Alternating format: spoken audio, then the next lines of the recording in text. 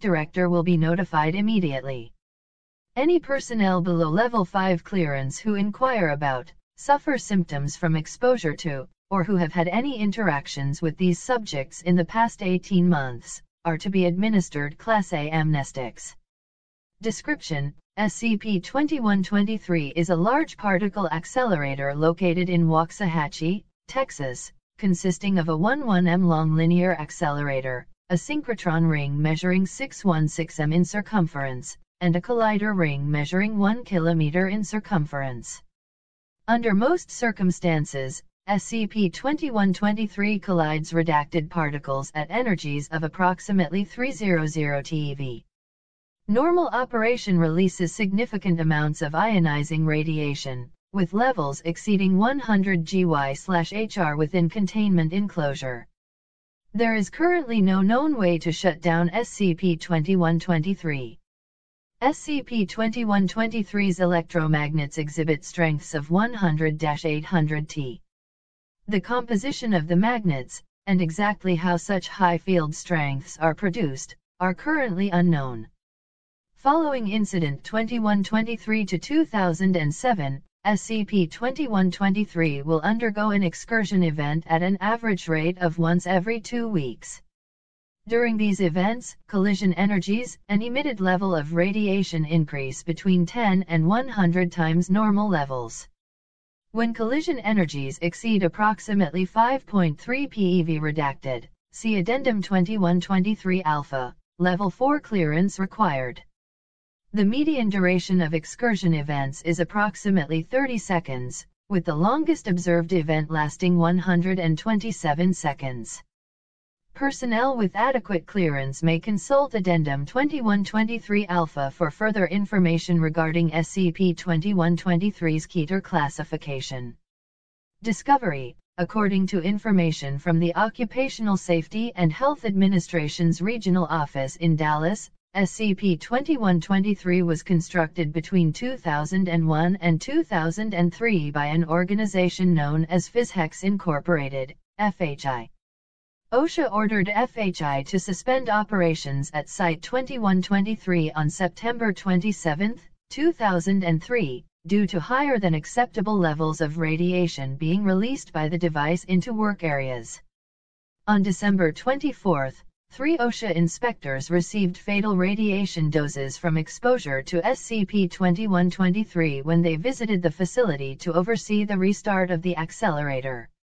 Although SCP-2123 was in operation, the facility was entirely deserted at the time. Following this incident, the Foundation took custody of Site-2123. Investigation of Site-2123 found all physical and digital documentation to be completely blank. Site-2123 was secured, and standard information management protocols were enacted. A containment enclosure around SCP-2123 was completed on March 2, 2004. The whereabouts, identities, and number of FHI's employees are unknown. Addendum: Incident 2123-2007. Between April 8 and August 27, 2007, a series of experiments designated Study 2123-245 were performed. Data gathered from this study resulted in SCP-2123 being upgraded from Euclid to Keter on January 15, 2008. The following is a series of emails exchanged between several researchers involved. Access to the full results of Study 2123-245 requires Level 4 clearance. Access granted from, to, Site Director Douglas C.C., Dr. Dominic Jensen. Subject: Experimental Proposal for SCP-2123 from, Site Director Douglas to, C.C., Dr. Dominic Jensen. Subject: Experimental Proposal for SCP-2123. Your primary proposal, 2123-245. A study of high-energy meson decays within SCP-2123, has been granted temporary approval for 60 days. Please report your findings to Dr. Jensen within that time. Your secondary proposal, SCP-2123-245-B experiments at energies exceeding 1 PeV, has been placed on hold, pending results of your primary study. Approval may be granted later. I look forward to your results. From Dr. Dominic Jensen to Site Director Douglas. Subject: Proposal 2123 to 245. Attachments: 2123-245A _ data, 2123-245B. Doc. DRS tests have produced several intriguing results. Firstly, study of neutral kaons produced within SCP-2123 has shown them to consist entirely of K0, with K0 being absent. No oscillation has been observed. Second, studies of the paths of particles have shown charged kaons, D mesons, and B mesons, to clump together with similarly charged particles. The exact force causing this is not clear. However, increasing energies by 1 TeV allows these clumps to exist for up to 10 to 10s longer. It is of my own and DRS opinion that study of the force binding these mesons may be easier to study at higher energies. Current models predict that SCP-2123's maximum output is approximately 50 PeV. Therefore, collision energies of at least 1-5 PeV, as we believe are necessary to study this phenomenon, are possible. Attached to this email are the complete results of Study 2123-245A, as well as a revised proposal for 2123-245B, courtesy of Dr. We patiently await your response.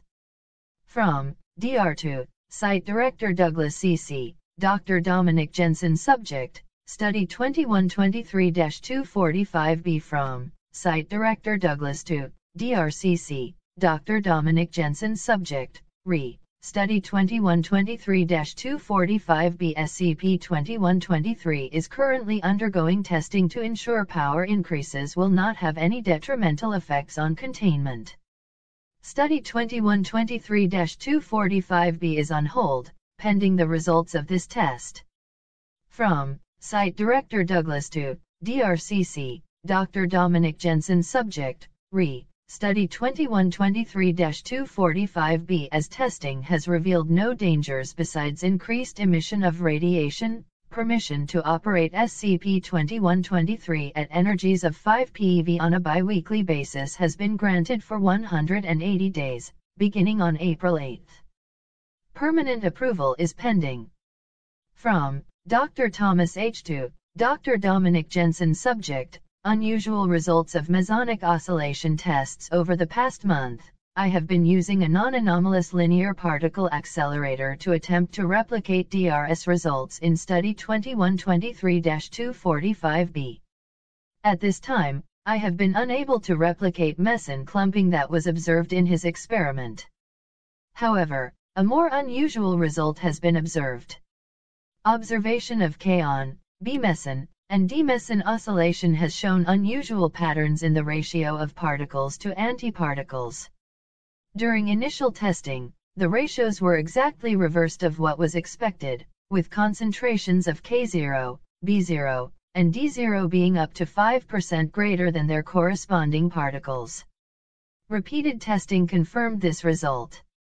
On 2 weeks after testing commenced, concentrations of K0, B0, and D0 returned to normal levels and remained so for the following 2 weeks.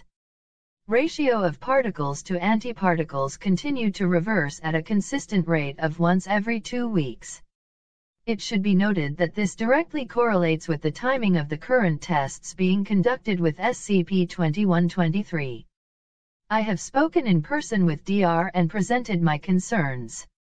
He has referred me back to you. I request that testing on SCP-2123 be halted immediately until the full implications of this phenomenon are fully addressed.